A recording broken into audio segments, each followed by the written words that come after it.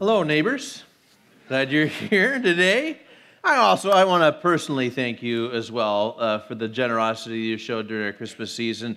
And honestly, we have the most outstanding children's ministry in the city, and it's phenomenal stuff going on down there. And absolutely. Our children's ministry staff are they're the best I know. And they really are.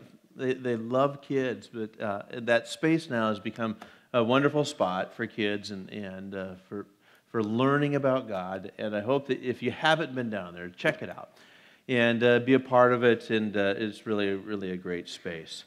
All righty, today we are starting a whole new message series called Won't You Be My Neighbor? And I hope that you will be able to be with us for the next 4 weekends as we try to figure this out. We are going for number 2. We're not going to go for number 1 because number 1, hey, we don't want to get a big head. No, actually we talk about number 1 all the time. I'm talking about the commandments. And rarely do we remember about number 2. I mean, number 2 kind of gets lost. We don't remember who won who finished second in the state championship. We think about number 1. We don't remember who finished second in the Big Ten champ. Oh yeah, we do. We remember that. But so today is all about taking a look at number 2, and we're going to take a real look at it. We want to take a reality check, if you want. Now I know the term reality is not all. I mean, reality now is kind of obscure because we have these reality TV shows that I don't think have much to do with reality, but they are kind of interesting. I did get to watch Duck Dynasty for the first time, and I'm impressed. Wow, I had no idea what all this, and I am laughing, and Linda's up in our little office area, and she's trying to work, and she said, "What are you watching?" And I said, "I'm watching Duck Dynasty. You would not believe this. This is awesome." And so I converted. And all, but most of the time in the reality world, most of the stuff we take a look at, it's kind of a dating thing or a love thing, and so I want to kind of clear up some stuff about love today. There was a song when I was growing up that went like this: "I want to know what love is, and I want you to show me."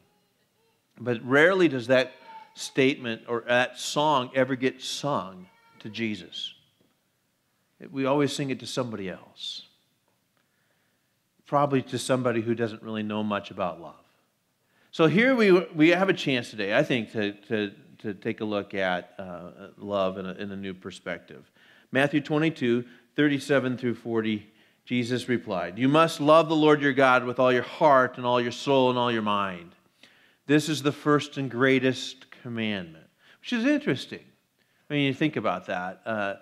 Love is commanded of those, right? Of us, right? It's a command. We typically think that love is a feeling. It's just kind of a quiver in my liver kind of thing. Like, oh, okay. But my favorite group used to sing, "It's more than a feeling." It's more than a feeling. Absolutely. So here he says we're commanded, which means, right? Okay, so this is the first greatest commandment. The second is equally important. Love your neighbor as yourself. The entire law and all the demands of the prophets are based on these 2 commandments. So we're going to spend a little bit more time today because we've oftentimes talked about the first commandment. We're going to talk about the second commandment. And the first reality of love is that love is a decision. It is a choice.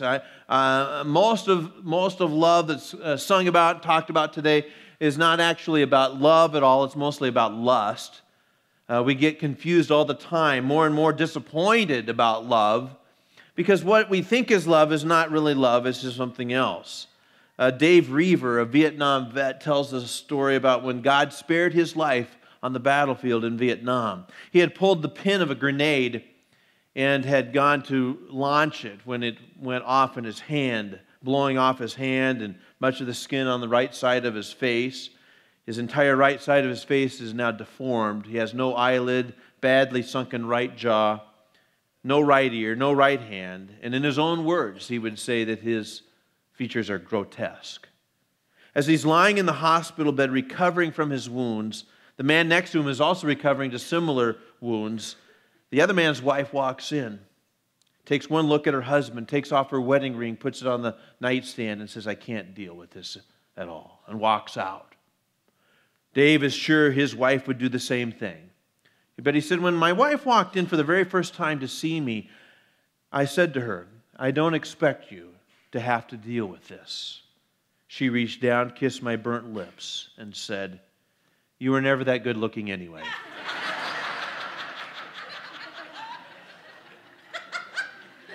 Reaver said the reason his marriage survived was that it was not started in the back seat of a car, but it got started on the front pew of a church.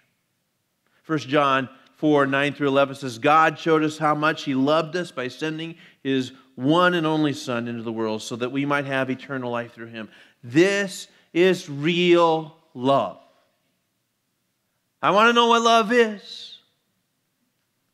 This is real love. Not that we loved God, but that He loved us and sent His Son as a sacrifice to take away our sins. We would have no clue that a God of the universe would love us unless He had sent His own Son. A sunrise doesn't cut it, right? Or snow in May doesn't clue us in on love, does it? But a death of His Son. Okay, we begin to get it a little bit. This is real love. And the reality is that I'm going to struggle with number 2 if I don't understand that God loves me. So here the Pharisees have gotten together, the teachers of the law, the lawyers who have tried to control the folks with the religion, and they pose a question to Jesus. And Jesus, what's the greatest commandment? And clue us in a little bit on your knowledge on this stuff. And Jesus doesn't hesitate. He's not bothered. Maybe he's a little bothered, but he is not flustered by the question. And he says, here's what it is. And he doesn't hesitate. He just says, well, we got to love God with all our heart, soul, mind, and strength. And then we love our neighbors ourselves. Everything else is, without the first 2, we're just good neighbors. We're just good neighbors. Because we're not going to lie, we're not going to steal, we're not going to cheat, we're not going to, commit adultery, and we're not, right? We're going to love our, honor our mom and dad, all that kind of stuff. And honestly, if people do that, we really like them as our neighbor, don't we? We want neighbors like that. We would like neighbors who, would be good people. But Jesus doesn't hesitate this, and He says, here's kind of how it is. You got to get these first things first. Bob Benson, the president of Benson Publishing, told the story about when he spoke at his son's graduation ceremony. He was so excited that he had been asked to be a part of this that he went out to buy a new suit, about a 3-piece suit. He wanted to look his best for his son's graduation. After the program was over, after he had spoken, a friend of his son's came up to him and says, Mr. Benson, I really appreciate what you said today. It was very meaningful. But your vest is a little cockeyed. And Benson looked down and saw his vest. He had not buttoned it correctly. And he said, oh, man, I can't believe I went through the whole thing that way. I'm embarrassed. I was so careless. And the boy offered this great advice to him. It's really not that hard to do when you get the first button wrong. You ever button your shirt, you get that first button right, but when you get the first button right, everything else kind of goes into place. And that's what Jesus says, this whole thing, all the commandments, get the first button right. Then the second one's going to work. Otherwise, our life's going to be a little cockeyed from time to time. But if you get the first button right, it falls into place, Ephesians 1. Even before He made the world, God loved us and chose us in Christ to be holy and without fault in His eyes. God's not going to make you love Him, but He's going to love you. And He settled His love right on us. And He's directed His love towards you and me. And as a result of embracing the love of God, I think number 2 is possible. Loving our neighbor as we love ourselves. Honestly, I think the reason we struggle with loving our neighbors as we love ourselves is some of us don't love ourselves very well. We don't have a very good view of ourselves. And I'm not talking about self-image things, but at the same time, sometimes when we look in the mirror, we go, I'm a little disappointed. I mean, look at my life, look how I look, but look at what's going on. And we don't really, in fact, maybe it's some stuff we've done in our lives that makes us unlovable ourselves. We've done some things. We think, well, I can't even love myself. You know, Whitney Houston said, the greatest love of all is learning to love ourselves, and she was dead wrong with that. That's not the greatest love, learning to love ourselves. The greatest love of all is Jesus Christ dying for my sin. As a result of that, I can finally love myself. When you love God, you have the ability to love yourself, and then the strength to love others. It's not always easy to do. There are some people in your life that are difficult to love, to be a good neighbor towards. I don't know, do you have people in your life that just suck it out of you? Like, right? And you see them and you go, they're demanding, negative, selfish people. And I'm not talking just at church. There's people that do that. Romans 15:7 says, therefore, accept each other just as Christ has accepted you, so that God will be given glory. That's a big deal in our culture today, accepting one another. And I'm not sure we know what that means most of the time. And we're going to spend some time next weekend talking about this, but I'm just going to preface it, is that there's no doubt that Jesus loves me and accepts me, just like I am right now. And as amazing as that is, it is true that Jesus loves me, just like I am, and accepts me. And the first step of loving my neighbors is to accept them. But, I don't know what that looks like for you. Some of us would think, yeah, but they're Muslim. Got a real problem with that. Or they're gay. Am I supposed to accept? Or they're, right? And we'll just put whatever category you'd like on there. However it is, I don't know what it looks like for you, but some of us are like, I'm going to struggle loving them because they don't look like me or act like me or think like me or vote like me. 1 John 4:7-8. Dear friends, let us continue to love one another, for love comes from God. Anyone who loves is a child of God and knows God, but anyone who does not love does not know God, for God is love. Now, we know this passage. If you've ever gone to a wedding, you know this passage is always read at a wedding, usually. Here he goes, 1 Corinthians 13. Love never gives up. Love cares more for others than for self. Love doesn't want what it doesn't have. Love doesn't strut, doesn't have a swelled head, doesn't force itself on others.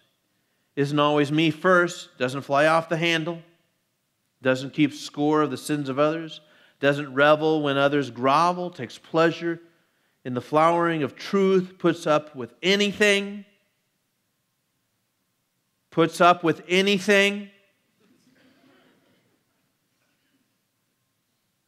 Trust God always looks for the best, never looks back, but keeps going to the end. Love never dies. Inspired speech will be over someday. Praying in tongues will end. Understanding will reach its limit. But love never fails. Love never gives up. You ever want to give up on somebody? Not that you wanted to, but you might have said, well, I'm just so done with you. Go your own way. That's when love stops. Love never gives up.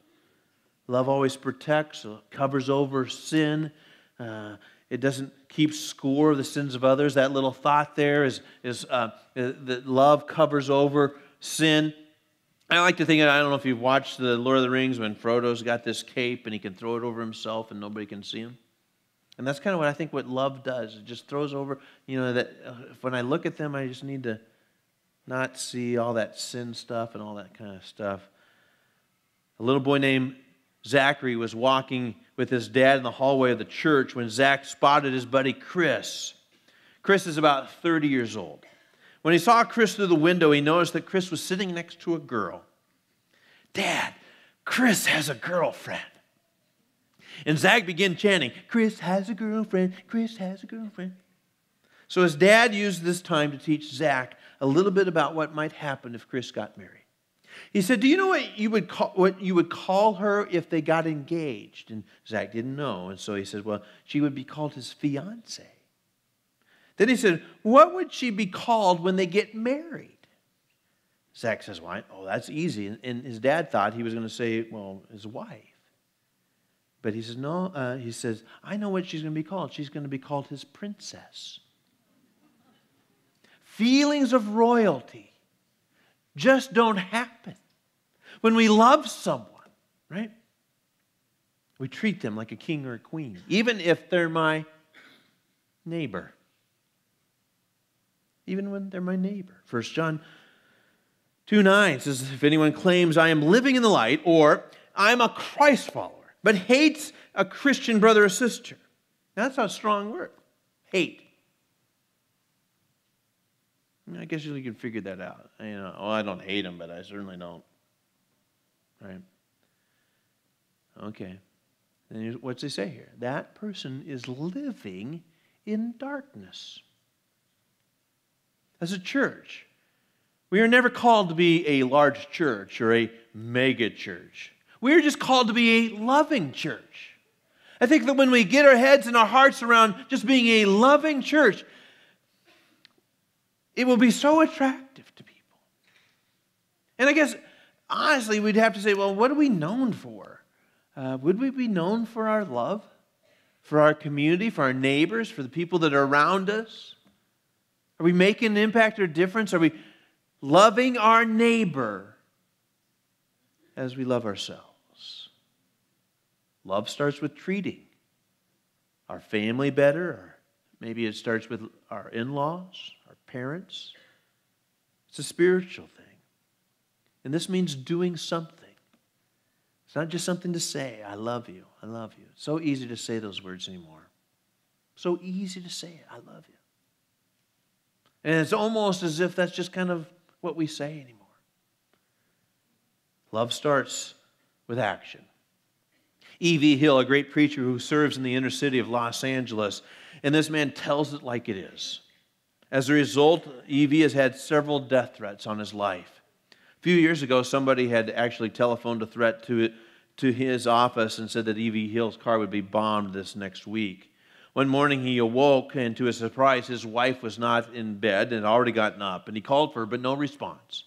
He checked, and the car was gone, and his heart sank. A few minutes later, she pulled into the driveway. He yelled, "Woman, what are you doing?" She responded, "Well, I just got to thinking that this community needs you more than it needs me. And if they're going to rig that car to be bombed, I want it to be me, not you." And E.V. Hill said, "I always knew that my wife loved me. But now I understand what love is all about." Now, there's a lot of fake and phony things out there about love. The reality is this, that God loves us. He's crazy about us. If God, Max Lucado says, if God had a refrigerator, he'd have your picture on it. Yesterday we were at a graduation a party for my nephew who graduated from Wayne State, and we went into their home, and they've got all these pictures on the refrigerator. I like looking at people's refrigerator.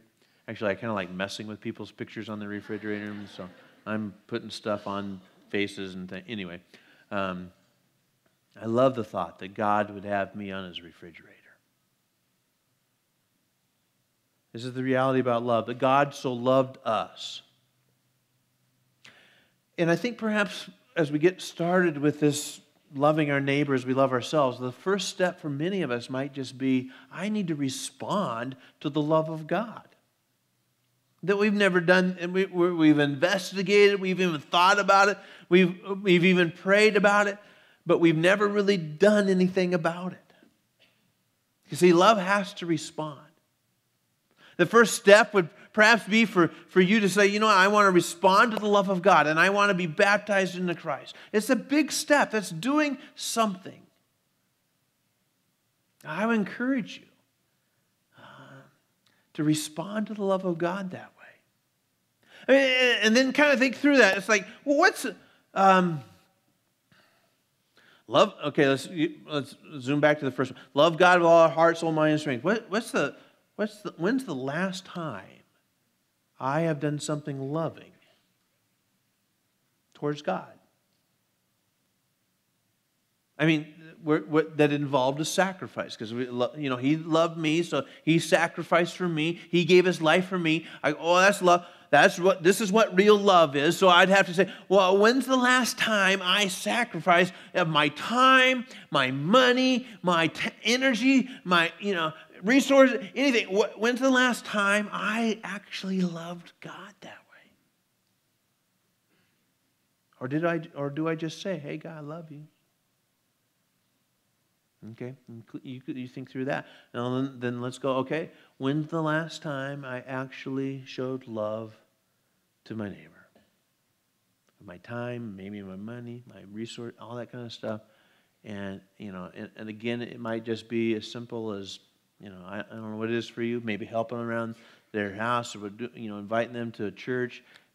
There's somewhere where you sacrifice for them and say, here's what, maybe one of the best ways you can love your neighbor is to volunteer in our children's ministry, so that when they show up for church, we're ready for them. You think that through. When's the last time I sacrificed? Now, it's interesting to me because he summarizes the law here, and he says, all of these things are wrapped up. And I'm trying to think, how do we get our head around that? And he says, but if you love yourself, you don't want anybody stealing from you. You wouldn't want anybody bearing false witness against you. You don't want anybody having come in adultery with your wife. You don't want, right? If otherwise you're like, hey, whatever, you do whatever you want. No. And therefore, if I want people to treat me that way, I don't want anybody stealing. I don't want anybody taking my stuff. I don't want anybody taking my wife. I don't want anybody all right. Well, then as a result, because I love myself that way, and I love God, thou shalt not steal, thou shalt not commit adultery, thou shalt not bear false witness, thou shalt, right? Okay, I get it. All of the commandments flow out of love. Because I love you, I'm not going to murder you, right? Because I love you, I'm not going to steal from you. As I love you, I'm not going to, commit adultery with you, right? Because I love you. I love my neighborhood. Right? Okay, so that's, reread through the 10 Commandments and view it in the light of love. Because without that, I'm a good neighbor. All right. And who doesn't want to live next to a good neighbor? All right. But when we love one another, as Christ loves us, all right, watch out. We're going to work on loving our neighborhood next weekend. Hope you'll come here. We're going to got some fun stuff planned, and it will be a really treat for us as a church to mobilize ourselves and begin to love our community in great ways. All right? I hope you'll join us next weekend for that. Let's pray. God, thank you so much for loving us in such a way that we, for many of us in this room, have responded to it. For some of us here, we're still thinking through. And I don't know, Lord, I guess my thought would be today is that I hope somebody says yes to your love. Quit putting it off. Quit waiting for a better deal. I don't know what they're waiting for. Trying to figure it all out. I just know this, that you can't figure out love. It makes no sense. What you did on the cross makes no sense. And so instead of trying to figure it all out, we just say yes today. Like a in-love girl who gets asked, will you marry me? And she knows she's found the person that she's been looking for. So here today, for some of us, perhaps today would be the day in which we would say yes to your love. Lord, some of us have struggled in this whole area of loving our neighbor. Accepting our neighbor is so hard. We've got some issues in our lives that have caused us to hold back, and perhaps we would just start today by being honest about it. All right. Do your work right now through your Spirit in our lives. In Christ's name, amen.